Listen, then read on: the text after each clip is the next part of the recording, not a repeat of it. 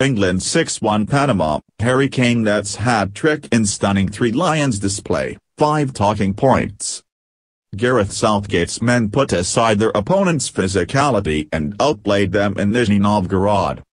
England roared past the physical Panama side and bared their own teeth with a 6-1 decimation of the Central Americans in Nizhny Novgorod.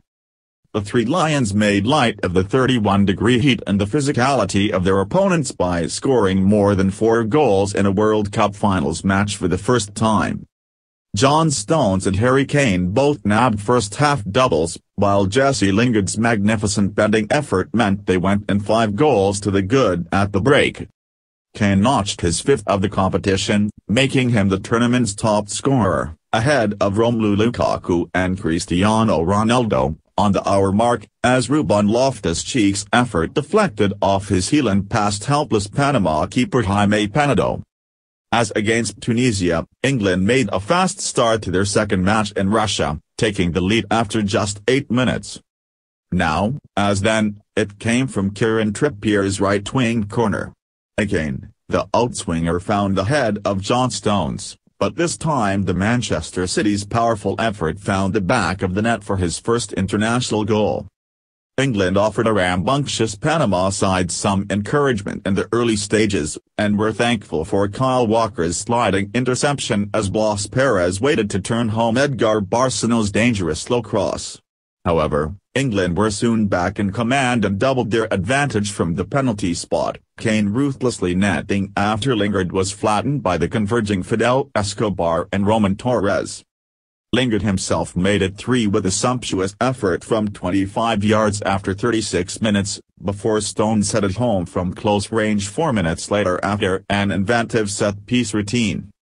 Kane was hauled down on the stroke of half-time for another penalty, which the Spurs striker against rattled past Penedo to complete the first half scoring.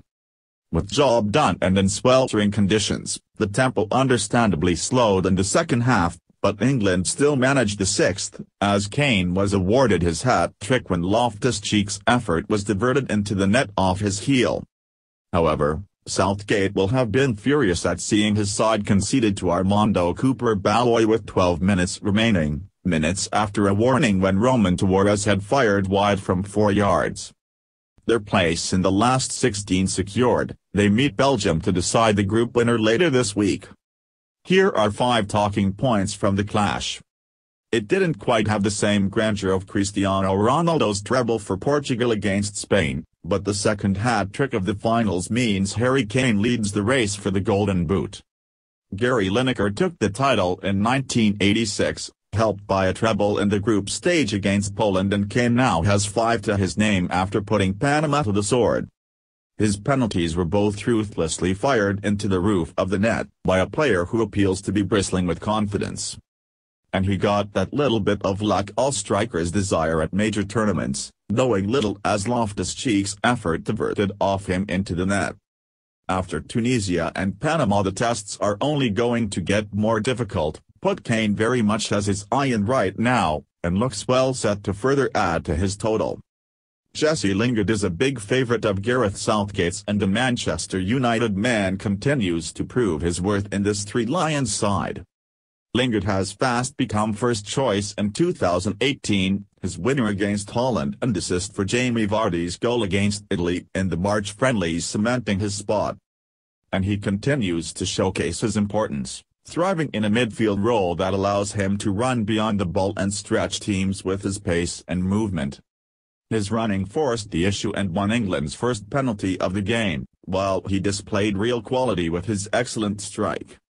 But it is his movement off the ball which is really proven crucial for the Three Lions. Few players at the entire tournament are better than Lingard at moving without the ball. Given the nature of international football, where there is less time to develop detailed structures on the training ground, set pieces remain a key part of success. Over 40% of goals at the finals so far have come via set pieces, and England have been outstanding, attack-wise, so far. Both goals against Tunisia came via corner routines, as did Stones' opener today. Harry Kane slotted home twice from penalties, while Stones' second goal came from a wonderfully well-worked set-piece routine. devised by assistant boss Steve Holland. That's 6 of 8 goals, 75%, from England and Russia coming from set-piece routines thus far. It has to be said that, amid the goal glut, England are still a little easy to play through at times. Panama had chances in the opening 15 minutes, with counters in behind the wing-backs followed by quick balls across the defence. They also had chances from set plays themselves, England appearing less reliable in their own box than at the other end, something which outraged Jordan Pickford at one point in the second half. Against Belgium in the dead rubber, we'll know much more about just how far Southgate's side can go. Often maligned, often questioned, but always picked when fit, Jordan Henderson may not be everyone's cup of tea, but he's critical to Southgate's England vision. Always there in support, always available to back up a teammate. At times he's asked to perhaps do too much in a formation designed to exploit opponents and make the most of midfield runners. But Henderson does his job extremely well, sitting, breaking attacks and keeping things ticking over.